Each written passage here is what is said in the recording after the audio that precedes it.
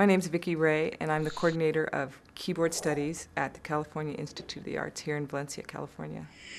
Most of all, I look for a deep, inherent musicality, so that if a student comes and maybe they don't have everything all ironed out technically, but they really have something to say, I'm interested in that student, because I feel like I can teach people technique, but I can't teach people how to have a soul.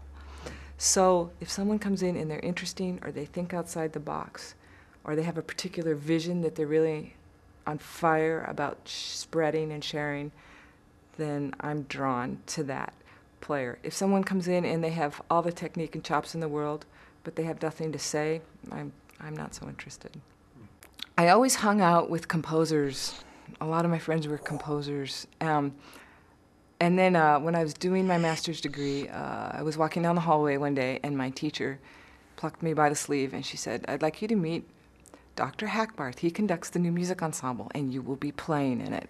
And I just went, ah! And I was terrified, and I remember the first piece they assigned me, I had to play 12 against 7, and I just thought, well, this is insane. Nobody can do this. But I got really hooked on it, and all the best players in the school were in it, and they were all passionate about it, and I just got hooked. And I love playing music that's just being created, giving the first performance of a new piece, and I love working with living composers. It's so wonderful to hear what they actually are trying to say and what they want, and to collaborate with a composer. So it kind of snowballed after that. But I like the old stuff too. I think that it's important to do both.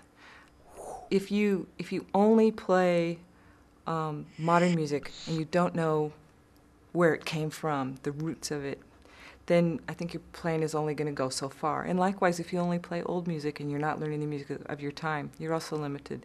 So I think it's really important to have a balance.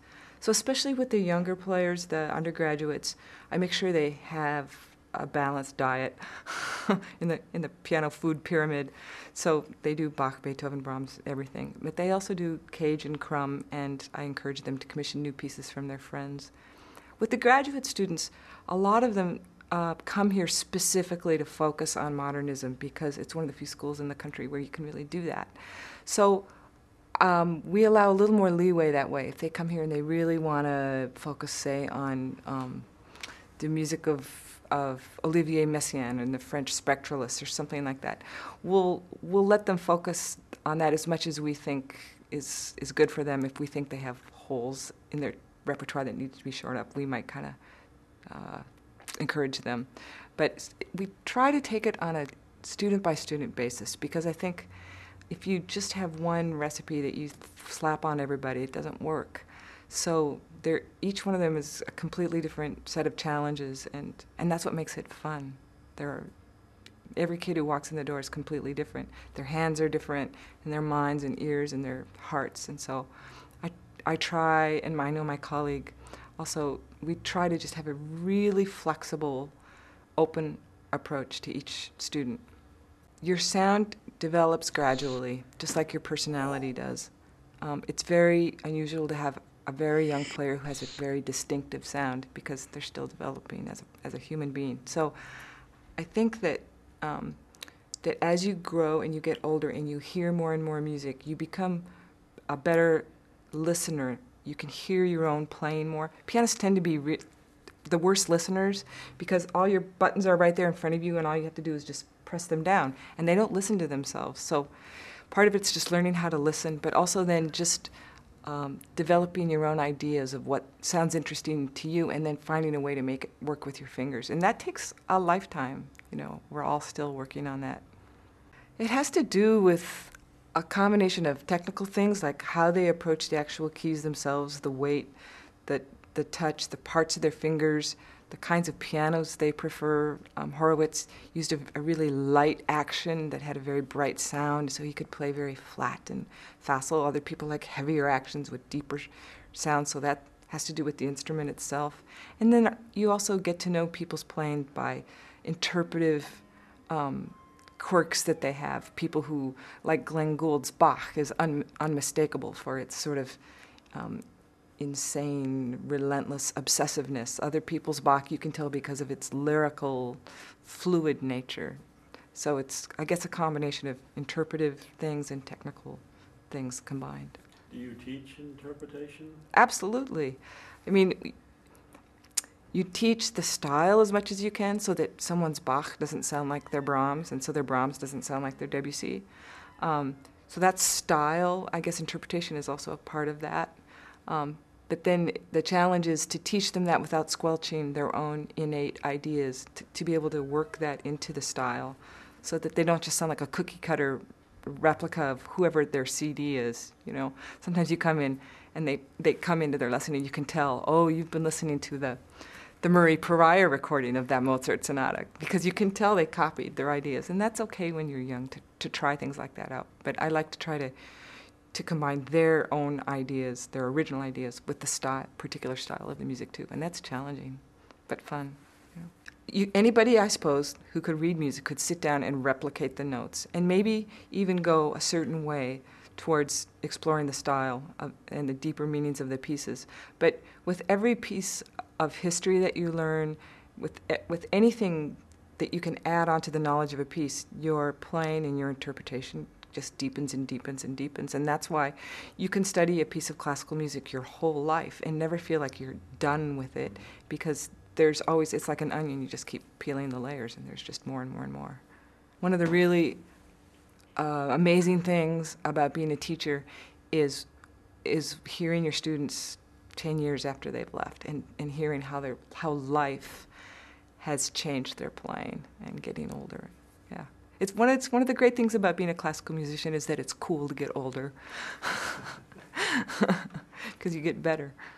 I think it's been really damaging to young players. I see my students go out and play an absolutely gorgeous performance that's moving, that touches people, and they walk off stage and they're in tears and they're distraught because they played one or two wrong notes, and they have no perspective about the fact that making music is a human art, and because they're used to hearing these CDs that are perfect. And CDs they're little Frankensteins, you know, they're little sewn together bits of perfection, and they're a strange little museum thing. I recently I'm on a piano series, and our board came to us and they said, we want to release live recordings of your concerts and to help raise money for our organization, and what do you guys think? And I said, yeah, absolutely. And some of the other pianists said, no way. So it depends on how comfortable you are, I guess, with your humanity. We strive towards perfection. You always have to strive towards it, but you always have to know, too, that you're never going to reach it. So it's a paradox. Again, I think that really depends on the student. I mean, with a lot of them, one thing I feel is that the art of being a pianist in today's society is very different than it used to be. You can't just go out and play solo recitals and make a living. You have to be able to do a lot of things. And so, especially with my undergrads, but with all my students, I make sure that they have an arsenal of skills that they can use when they go out there. They can sight read so that they could go into a movie studio and sight read a soundtrack. That they know how to accompany singers and play chamber music so they can play with other people and not just have to be a soloist. That they know how to transpose, how to read a jazz chart, how to play in different styles, so that whatever opportunity arrives at their doorstep, they can take it and make a living and not end up slinging burgers. And I think that's really an important responsibility that we have as teachers today, is to help prepare our students be the best musicians they can be, but also be able to exist in the real world.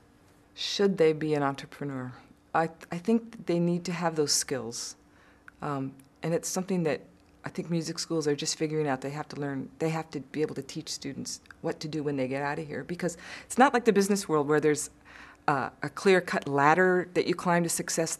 Once you get out of music school, a lot of kids talk about facing the void. You know, it's like, what do we do now? You know, I remember my mom telling me, "Oh, just take out an ad in the paper." You know, Mom, no, you don't look for classical pianists in the want ads. You know, so you do have to know how to promote yourself, how to deal with the recording industry, how to write a resume, how to get press releases, contact agents, and do all those things. And we have a career design class where we're helping prepare our students for that. But it's a relatively new thing, and I think our eyes are opening to that.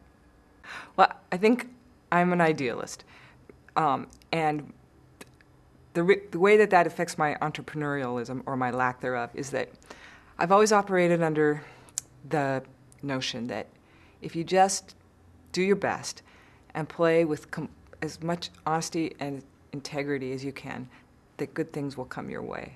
So I've sort of relied on that, and it's worked for me. Really, I've had really a wonderful career and great opportunities, and I've worked really hard. But I think I definitely could be better at self-promotion.